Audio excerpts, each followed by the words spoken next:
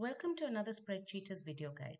You can find written instructions for these steps on the Spreadsheeters website. In this video, we're going to see how to merge cells in an Excel table. Excel has the option of defining a set of data as a table, and this can make certain operations easier if you have your data organized as a table. For example, if you're creating totals or subtotals, or you need to refer to the data in a table when creating a formula, it is useful to keep your data as a table.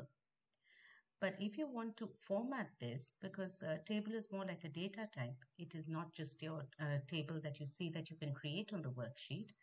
When you try to merge cells, the option is not available. So in this example, I have a table and I want the heading sales to span all the columns, because it is not applicable just to column A.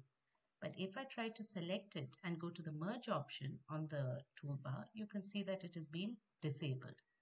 So if I want to merge the cells together, I need to change this back into a range instead of keeping it as a table.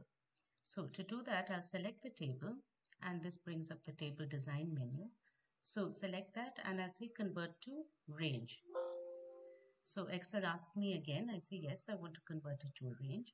And now I can select the cells, and on the home menu, you can see that the merge button is now enabled, and then merge.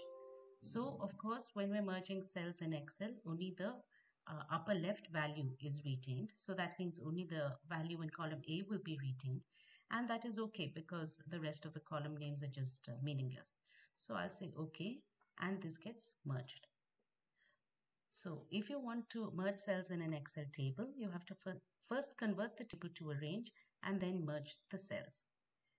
This is how to merge cells in an Excel table. Please read the appended article for further guidance.